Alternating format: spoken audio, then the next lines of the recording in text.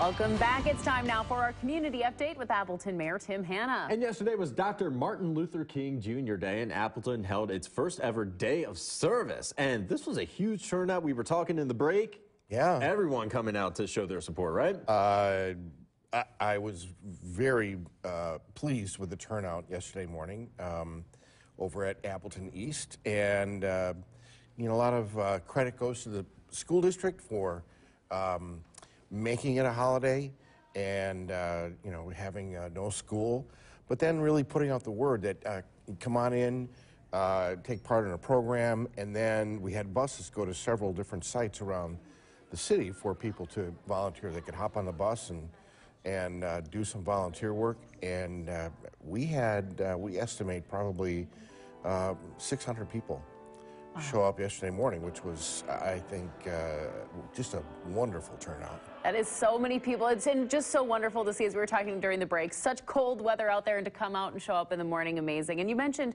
that the school district, making that decision to make that a holiday. What was the catalyst to make it a day of service?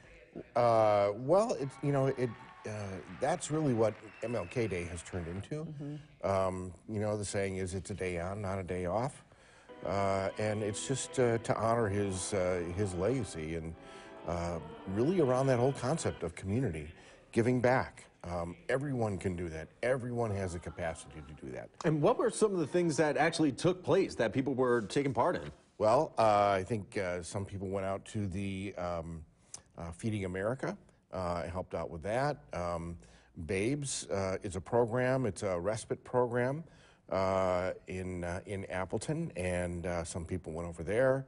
I think some Rebuilding Together, Habitat for Humanity, the Restore, a number of opportunities to volunteer in the community. So it was a great turnout. And then we had our annual celebration last night, MLK celebration, where we gave out a few awards and had a keynote speaker, and the Lawrence Chapel was full of people. So I'm really proud of our community for stepping up and celebrating that day in the right way.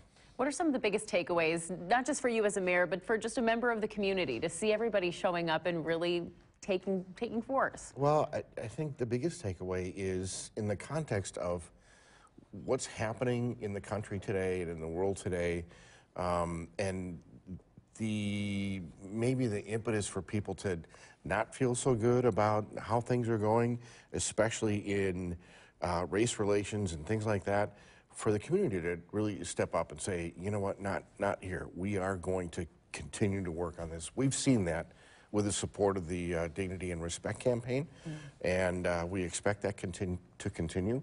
And like I said yesterday, treating every other person with dignity and respect takes practice. You have to practice it every day.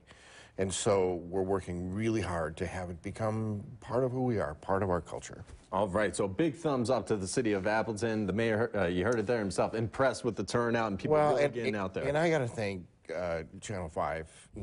They've done some stories on this. They were there at the events yesterday and really helping us tell our story.